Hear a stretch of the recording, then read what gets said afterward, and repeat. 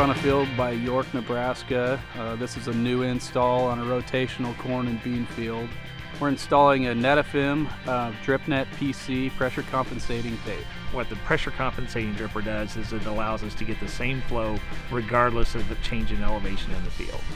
Each system is uniquely designed for the specific application. So in this specific field, what we're doing is we're using a 0.1 dripper, which means that it emits 0.1 gallons per hour out of each single emitter. We use the 0.1 emitter in this particular case because we're able to provide a more economical solution for the grower. It decreases installation cost. We're able to only put 8 zones out here instead of having to put 16. So when we show up at a field, we bring our pallets full of tape. They're all prepackaged in plastic. We have guys that start to unpackage that and prep those rolls to put on our plow. Once you put the reel up onto the shank, you need to cut it loose and then thread it down through and pull it out of the bottom of the shank. Typically we'll pull about 6 to 7 feet out of the bottom of the shank in order to tie those dripper lines together. So you'll tie multiple lines together and then you'll sink the plow into the ground and take off. In this case we have 7 shanks, so we like to have 3 people on the plow so that each person looks at no more than 2 or 3 reels, and they're responsible for making sure that that tape is spooling off properly. The GPS is on the tractor, ensures that we stay on our rip lines and that our tape is where it needs to be. The next step will be to come in with a trencher and trench the holes for the submain lines.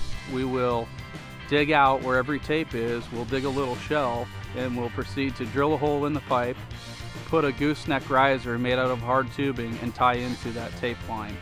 After we tie in every tape line, we'll backfill, and then we will pour a concrete pad over on the well, and then we will install the filter as well as a valve bank, control unit, and a structure to protect all the components at the filter pad.